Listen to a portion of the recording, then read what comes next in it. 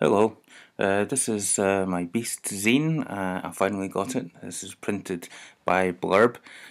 It's paper quality wise, it's the economy version. I didn't manage to get the better paper. It wouldn't let me select it when I was doing the books. I need to look into why that was the case. But on the whole, it's weird. I'll keep going back to 2 years ago when I ordered a Blurb magazine and the colours were beautiful all the way through, from front to back. Paper quality was kind of weird and uh, it was very flimsy, but the print quality was very nice. Now this is the second magazine I've got, and unless it's the pictures I'm using, the colours are just pretty nasty. I would say now, if you're going to use Blurb magazine and using the economy paper, which I'm sure is a reason why this is looking like shit, but the colours are very muted. There's very little shadows. Sorry, a very little black.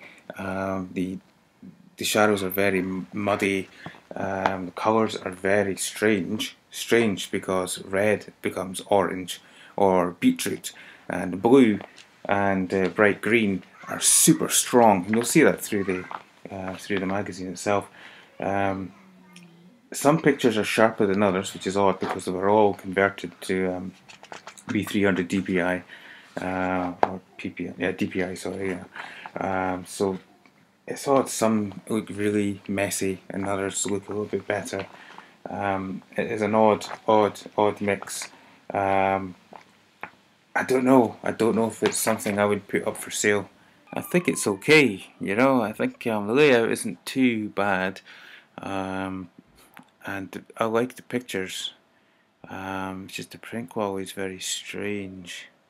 So, yeah, it's a hard one, really. I don't know if I would put it up for sale. And there was more pages. It seems to be a few pages short because the final image of a dog's face was actually a double page spread, and I went on to a couple more pictures before it ended.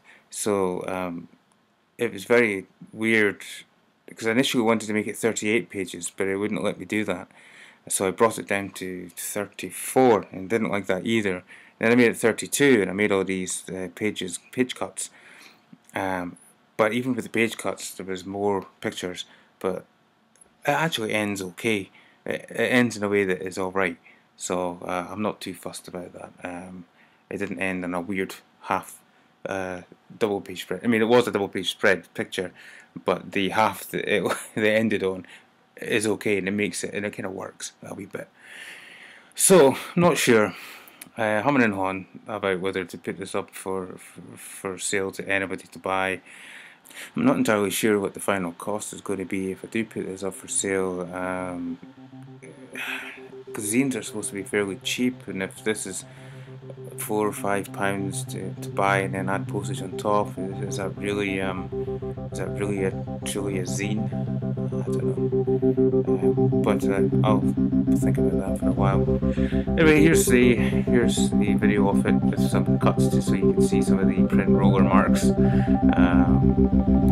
I hope you enjoy. Thank you.